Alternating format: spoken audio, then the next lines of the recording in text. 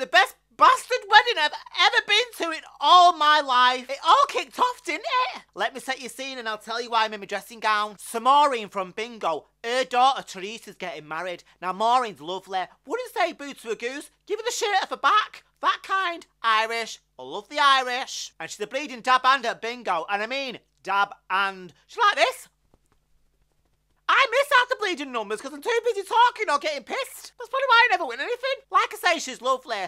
But her daughter, on the other hand, a spoiled, selfish little brat. She'd never get away with talking to me the way she talked to her mum. She'd get a backhander, and I don't care how old you are. Never! Never in a million. She wouldn't make it to that bleeding wedding if she was my bleeding daughter. She goes to Bingo, so I see her all the time. She invited me, and a plus one. I think she thought I was going to bring Barrett. No. I asked Beverly, but she couldn't go, so I brought our Dorothy instead. Our Dorothy is a walk-in minibar. No matter what event we're at, she comes fully prepared. And you never go first, eh? I mean, I always sneak a bottle of gin to any event. I'm not paying them prices anyway. But her, she brought gin, vodka, whiskey, brandy, tequila, sambuca, all flasked, all labelled.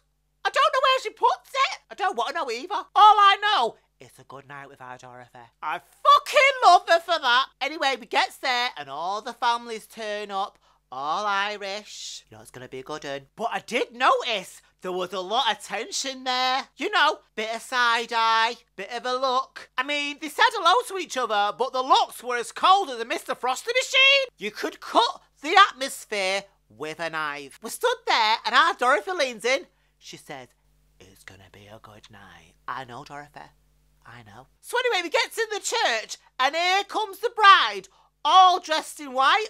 Barely! Jesus Christ, I've worn more of that in the bleeding bath! She had a slit going all the way up to her fanny. She had a sweetheart neckline and it went all the way down and wide. I could see her areolas. Her boobs are bigger than mine and mine are big. And the rest was lace, basically see-through. She might as well have walked down the aisle with nothing on. Poor Maureen looked like she was going to bleed in faint. So anyway, they get the vows over and done. Do you take? I do. Do you take?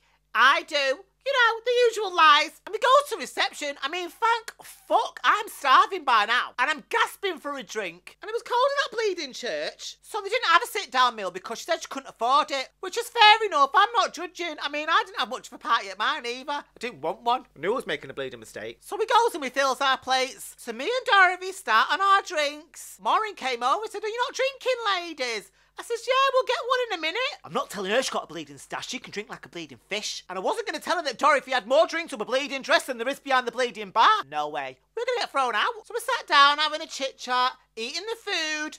Half that stuff was from Iceland. The buffet looked as cheap as that bleeding wedding dress she had on. You could see her areolas. So I sat down and I'm thinking, some of these lot have been drinking all bleeding day. They're really pissed. So anyway, we get to the best man speech and he is fucking shit-faced. He's swaying around. He's so drunk. He had this sheet of paper. He couldn't even read it, so he scrunched it up and threw it. Then starts slagging off the bride, telling everyone that she's slept around or she's shagged half the bleeding guests that are in there. All of a sudden, these three burly blokes get up and jump the bastard. And it all starts, doesn't it? These women get up. They're battering each other. Even the bleeding pensioners were at it. I looked on the floor and said, what's that, Dorothy? She's a bleeding wig. I look up and there's this bald pensioner throwing her arms at the bleeding bride. There's bridesmaids being dragged across the floor by the rear. There's chairs flying around. There's cake flying around, wine. That's why I've had to come home and get changed. I was bleeding covered. There's loads in me bleeding hair. I turn round, Dorothy's filling a bleeding bag with all the bleeding buffet and loads of bottles of wine. She had a bleeding tuna sandwich in her gob as well.